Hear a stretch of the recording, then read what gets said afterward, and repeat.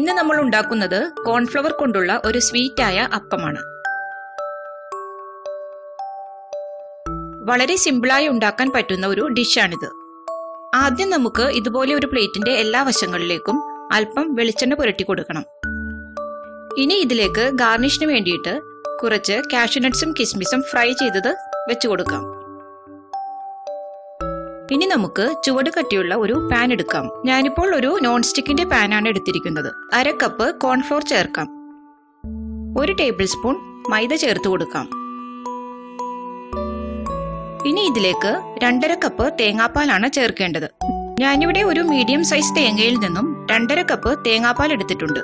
ആദ്യം കുറച്ച് തേങ്ങാപ്പാൽ ഒഴിച്ച് ഇത് കട്ടയില്ലാതെ കലക്കിയെടുക്കണം.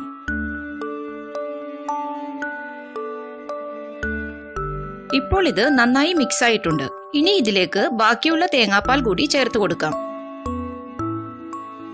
ഇനി ഇത് നന്നായിട്ടൊന്നുകൂടി മിക്സ് ചെയ്യാം. ഇതിലേക്ക് ഇനി 1 കപ്പ് പഞ്ചസാര ചേർക്കാം. മധുരം കുറവ് വേണ്ടവർക്ക് പഞ്ചസാരയുടെ അളവ് കുറച്ചാൽ മതി. ഇനി ഇതിലേക്ക് 2 നുള്ള് ഉപ്പ് കൂടി ചേർക്കാം. ഇനി നമുക്കിത് അടുപ്പിലേക്ക് മാറ്റാം. സ്റ്റൗ ഇപ്പോൾ ഓൺ ചെയ്തിട്ടുണ്ട്. ഇനി നമുക്കിത് നന്നായിട്ട് ഇളക്കി കൊടുക്കണം. കോൺഫ്ലോർ ആയതുകൊണ്ട് പെട്ടെന്ന് തന്നെ കുറുകി വരും. കൈ എടുക്കാതെ തന്നെ ഇളക്കി കൊടുക്കണം.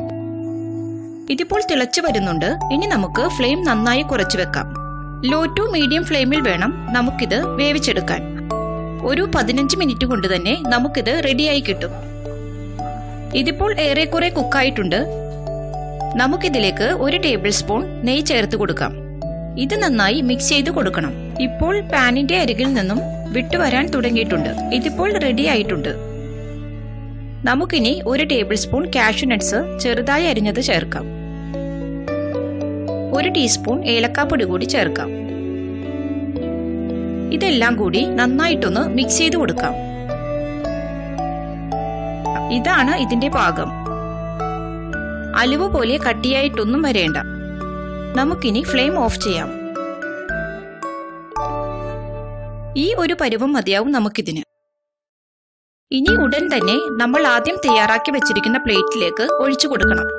അല്ലെങ്കിൽ ഇത് പെട്ടെന്ന് തന്നെ സെറ്റായി പോകും. അതുകൊണ്ട് ഒഴിക്കാനുള്ള പാത്രം ആദ്യം തന്നെ റെഡിയാക്കി വെക്കണം. ഇത് നന്നായി ചൂടാറിയതിനു ശേഷം നമുക്ക് ഇഷ്ടമുള്ള ഷേപ്പിൽ മുറിച്ചെടുക്കാം. ഇതിപ്പോൾ നന്നായി ആറി സെറ്റ് ആയിട്ടുണ്ട്. ഇതിന്റെ സൈഡൊക്കെ ഇങ്ങനെ വിട്ടു വന്നിട്ടുണ്ട്. ഇനി ഒരു കത്തി കൊണ്ട് ഇതിന്റെ സൈഡൊക്കെ വേർപെടുത്തി കൊടുക്കാം.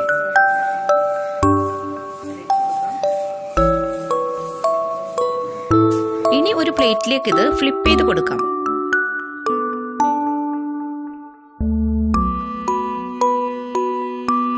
ഇപ്പോൾ നമ്മുടെ സോഫ്റ്റ് ആയ കോൺഫ്ലോർ അപ്പം റെഡിയായി കഴിഞ്ഞു. ഇനി നമുക്കിത് കട്ട് ചെയ്തെടുക്കാം. ഞാനൊരു ഡയമണ്ട് ഷേപ്പിലാണിത് കട്ട് ചെയ്യുന്നത്.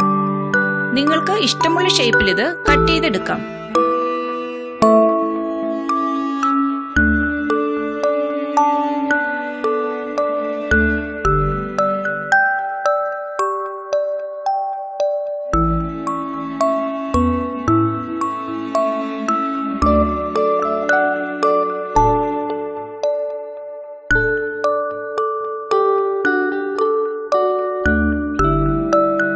വളരെ ടേസ്റ്റിയായ ഈ കോൺഫ്ലോർ അപ്പം നിങ്ങൾ എല്ലാവരും ട്രൈ ചെയ്ത് നോക്കണം.